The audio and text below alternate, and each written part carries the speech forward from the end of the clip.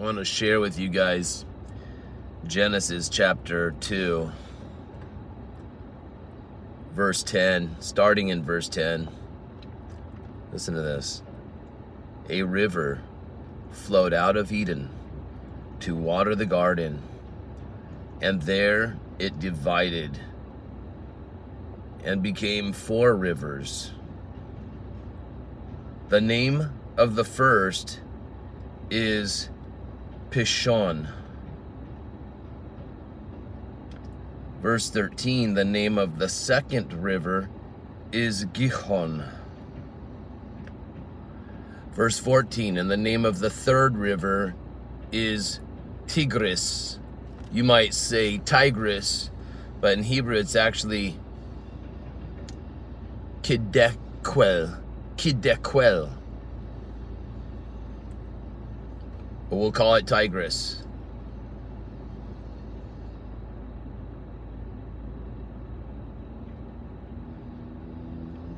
And the name of the fourth river is the Euphrates. And listen, all the names of these rivers have meaning. The first river, which is Pishon, means great and freely flowing. Great and freely flowing. The name of the second river, Gihon, means a bursting forth. The name of the third river, Tigris, it means rapid, sharp arrow, and enforced government. So something rapid, sharp arrow, enforced government. And the name of the fourth river, Euphrates, means fruitfulness. Let me just share something with you.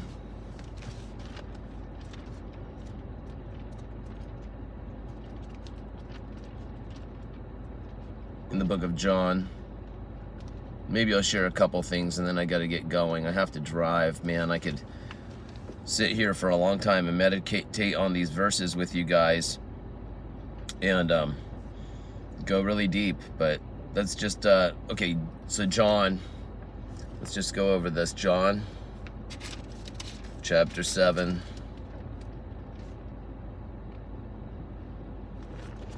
what verse? I wrote it down.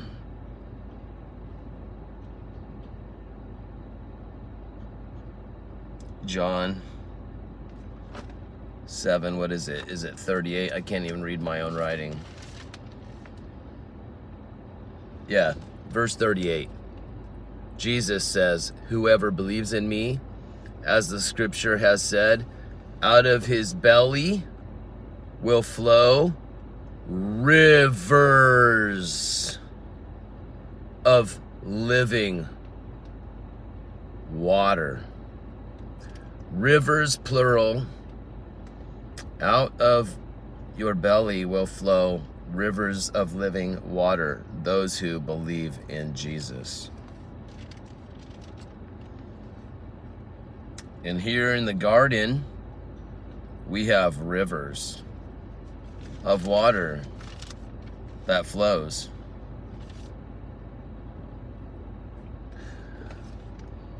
Let me share with you something else at the end of the book of John here, towards the end.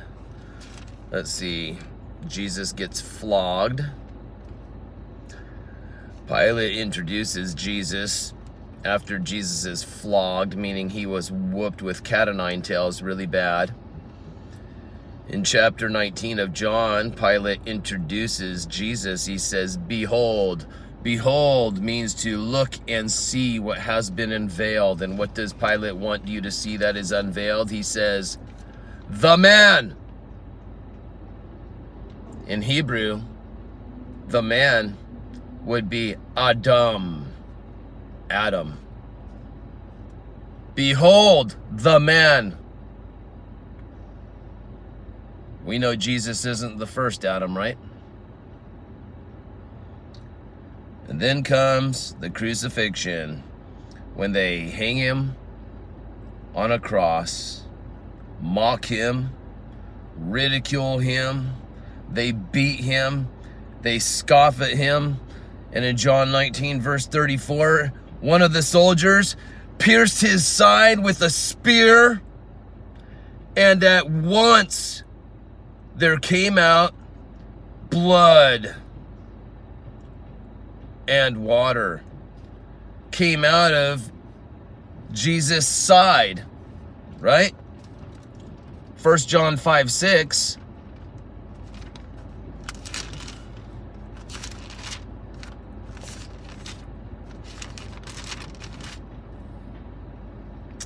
says that when Jesus came, this is he who came by water and blood, so he goes out by water and blood. This is the one who came by water and blood. 1 John 5:6. Jesus Christ, not by the water only, but by the water and the blood. And the Spirit is the one who testifies, because the Spirit is truth. So Jesus came. Now imagine when Mary birthed Jesus, her water broke. And during childbirth, there is water and blood involved. And it says Jesus came by water and blood, but then before he ascends back to heaven, he leaves by water and blood when the soldier pierced his side with a spear. And at once there came out blood and water. Now, if you go back to Genesis and we check out chapter 2, it says in verse 21 that Yahweh Elohim caused a deep sleep to fall upon the man. And while he slept, he took one of the man's ribs and closed up its place with flesh. And the rib that Yahweh Elohim had taken from the man, he made into an Isha, which is woman, and brought her to the man, or brought her to Adam. Then the man said, "This is at last bone of my bones and flesh of my flesh. She shall be called Isha, woman, because she was taken out of Ish, man. Therefore a man shall leave his father and his mother and hold fast to his wife, and they shall become one flesh." And if we go to Galatians chapter 5, I know this is a lot, but just I want to tie this all in, you guys. Galatians chapter 5. What verse do I have? 31 and 32. There is no Galatians 5, 31 and 32. See, what did I do? I made a mistake. Oh, it's Ephesians, sorry. Okay, man, I'm going to fix that. Let me put a note in my Bible. Ephesians. I probably was studying this a long time ago at night time. And, you know, you're right, because I study the Bible before bed when I'm sleepy a lot. Okay, so excuse me. Ephesians chapter 5. 31, 32. Okay, so listen to this back into Genesis.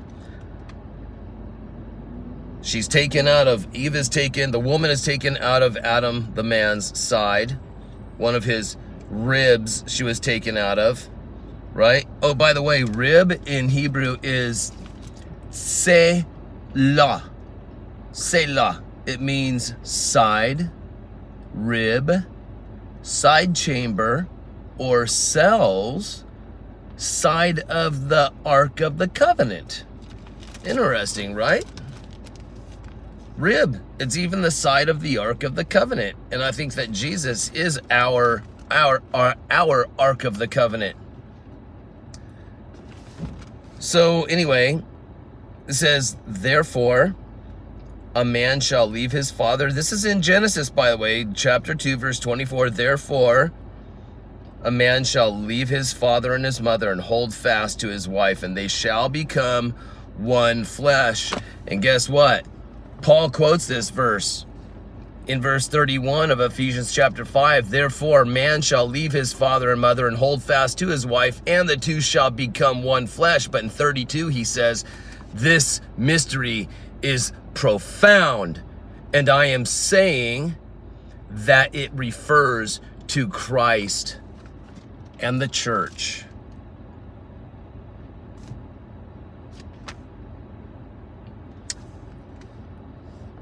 One of the things I want you to remember is the names of these rivers that flow. Imagine when Jesus is pierced, Pishon, great and freely flowing. Water and blood, great and freely flowed out of Jesus. That's the name of the first river. The second river is called Gihon, a bursting forth. And when that man stabbed Jesus with a spear, water and blood burst forth. The next river is the Tigris, which means rapid, sharp arrow and enforced government. And this guy takes a spear, rapidly shoves that sharp arrow into the side of Jesus. And who did it? Romans, which were the enforced government over the Jews at that time. And then when you go to the Euphrates River, the fourth one, it means fruitfulness, and fruitfulness means life. So when Jesus was bleeding blood and water that came out of his side, he comes into the world full of life. He leaves the world. Is he full of death or life? He's full of life. He gives us his life. His water and his blood pours out of him, out of his side, the same place where Adam had a rib removed. And God fashioned a woman for him because God said, it is not good for man to be alone. It's not good for Adam to be alone.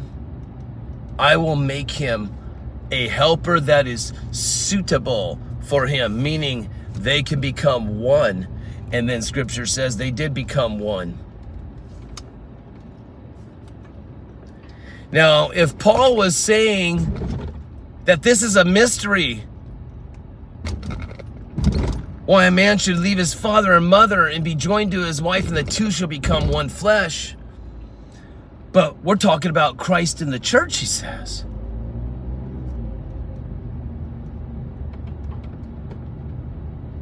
The scripture is talking about Christ and the church.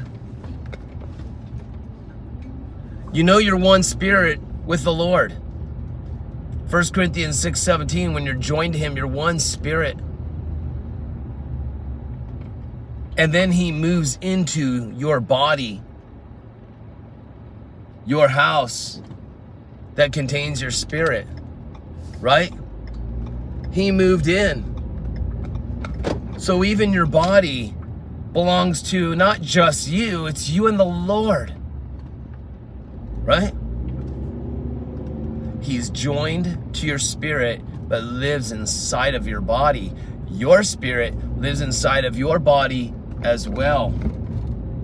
So your body is the temple of the Lord, is the temple of the Spirit that lives inside of you. And that Spirit is your true nature, which means it is your true identity.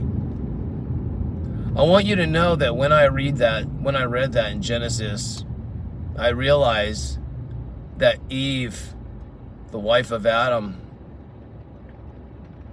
she represents the bride of Christ. Because that's what Paul was saying. He was saying that Jesus, Son of God, he left his home in heaven and came and found a wife. And that wife is in you. And you know what we did? Just like Eve gave from her to her husband that was with her. He was not apart from her, he was with her. And you know what? Even when you are about to go and not only get tempted to do something, but then you fulfill that temptation like Eve did. Adam didn't leave her. He was still there. Jesus doesn't leave you. He was still there. He's still there. Did you walk into a strip club? Guess what? He was still with you. I know that's hard to process. I know that's hard to process. Stay with me. Once upon a time, I was talking to a fellow believer, supposed to be a fellow believer, when I was out in Connecticut, a place I moved to for 2 years of my life. The only time I ever left San Diego, California in my life to live somewhere else. I went and moved to Connecticut for 2 years in the year 2012 and 2013. In 2014, I moved back to San Diego, California. But I was inside of a gym one day, and I was talking to this guy who competes in bodybuilding, and he said he was a Christian, and we became kind of like casual friends, I guess, you know, talking in the gym, how you doing, bro, blah, blah, blah. And I told him how I'm learning to leave Mr. Ego outside of the gym. I said, but Jesus, he always comes with me in the gym. And this guy said, what? I said, Jesus, he comes with me into the gym. And he says, no, he doesn't. Jesus isn't into this stuff. This is physical stuff. He would never do that. And I'm like, so wait, your Jesus stays outside of the gym when you come in and work out? And he's like, yeah. See, that's his Jesus, I suppose, but that's not my Jesus.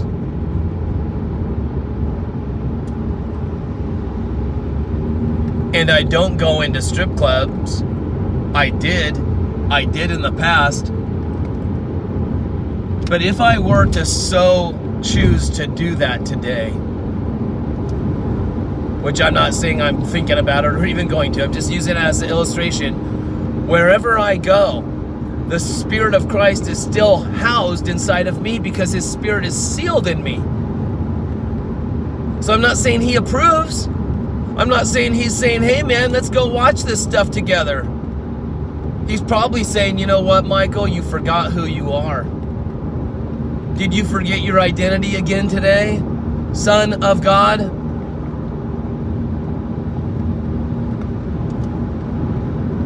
Probably, Lord. Most likely, yes. I forgot who I am. Why? I don't know. I let things get to me, I guess. I didn't trust in your strength. I was doubting who you are in me and who I am in you. I was trying to fulfill the lusts of the flesh with my flesh. My spirit can't fulfill the lusts of the flesh. John speaks about that. No one born of the seed of Christ can do that. But the one who's born with the seed of Christ in him is your spirit. You have the seed of Christ in you, but that's your spirit. Who you are in the spirit cannot sin. Your spirit not only will not sin, your spirit is incapable of sin because you're joined to the Spirit of Christ. So back to Adam and Eve. Eve, her husband is with her. Did you read it? In Genesis, he's with her when she goes to the forbidden death tree, the tree of Da'ath in Hebrew, D-A-A-T-H, so close to our English word death that it's not even funny. I suppose we got our English word death through the Hebrew word Da'ath, which means the tree of the knowledge of good and evil. How can that be death? Because partaking of that started the process of dying. Do you understand? Because in Hebrew, God said, dying, you shall die. Meaning, the day you partake of that fruit, you're not going to drop dead physically, but death, the process of dying, has now occurred.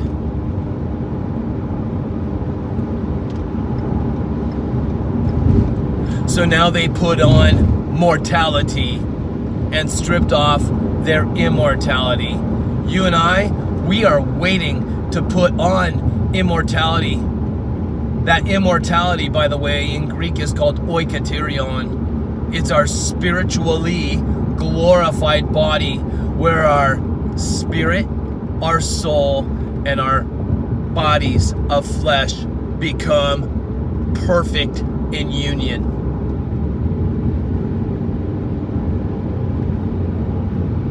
Oikaterion. Now, Eve, since she represents the church, the bride of Christ, right? Stay with me. I mean, take Israel, for instance. Jesus came to Israel and they rejected him, but not all of them did. And we know the Jew and the Gentile are put into the same tree, the same root of the tree, joined together as one.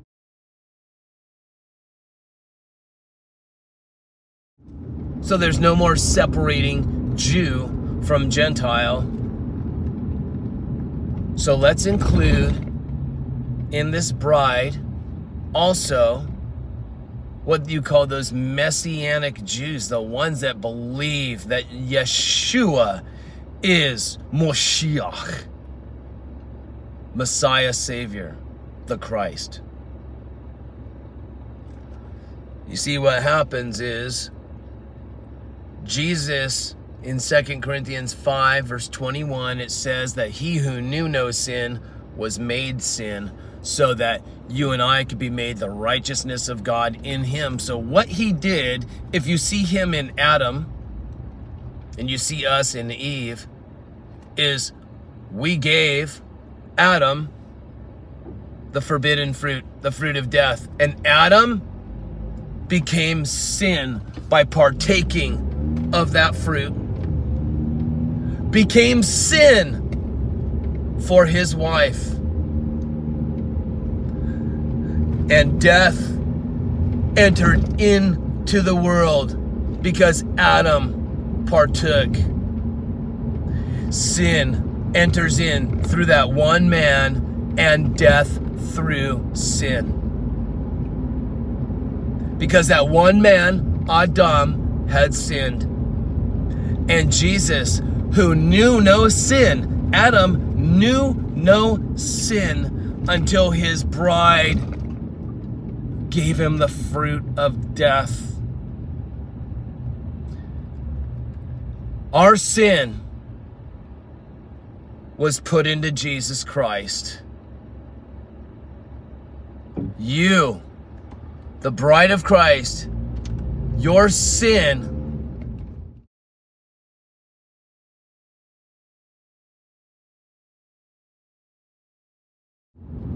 went into Jesus.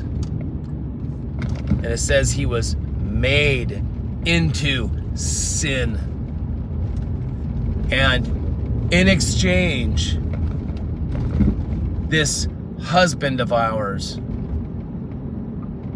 he bled, he suffered greatly, and he died physically on the cross. They pierced his side, just like Adam. His side was opened up. Do you remember? And God closed that flesh back up after removing the rib, so he could fashion a woman out of that rib. And Jesus on the cross was pierced, and he came in this world through blood and water, and he leaves through blood and water, but that blood and that water came out for us so that we could have rivers of his living waters flowing through us, resulting in fruitfulness, just like the meaning of the Euphrates. Fruitfulness, which is life. He gave us life, and his blood was poured out for us, cleansing us, past, present, and future, of all of our sin and condemnation.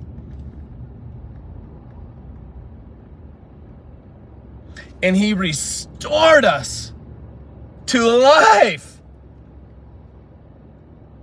Eve, she had to die.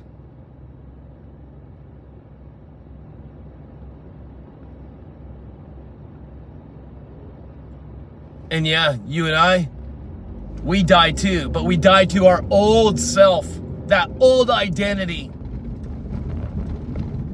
And we're raised in the new. Because Jesus restored life to us. And he gave us himself. And we're joined together with him in complete unity in our spirits. And we are one with him.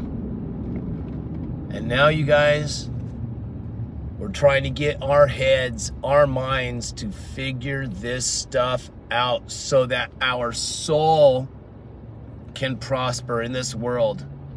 And God wants your soul to prosper. He said it through John.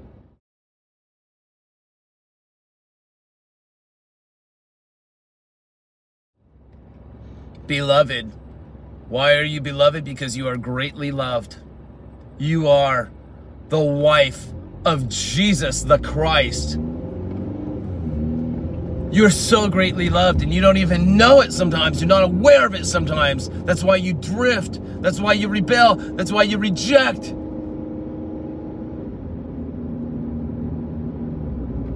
Because of all these voices out there, and you're not truly loved. And if you were truly loved, you would be loved because you got to first love God so that he'll love you back. And you're not showing God love because you don't obey him and do what he wants. And all that talk gets you straying in who you truly are, and you forget who you are in Christ. But he loves you.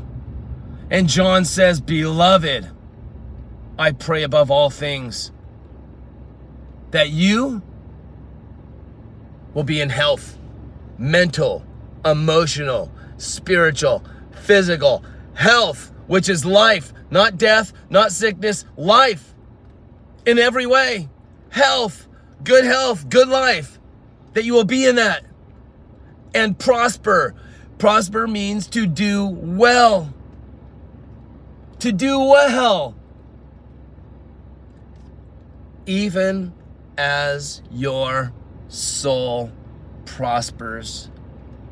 You and I are 100% prosperous in spirit, but we need to change the way we think and train that mind and renew every single thought we have toward God and toward ourselves and toward mankind. That's why Scripture says all throughout the New Testament to metanoia. Change the way you think. Change your mind. So you can think like the beautiful bride you truly are. The bride of Christ.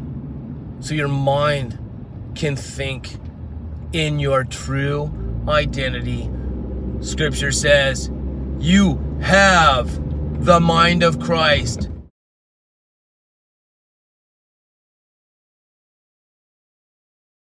So if you have it, let's all start tapping into it, shall we?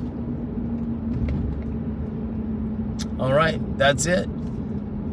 I got to get to my destination. So I love you guys.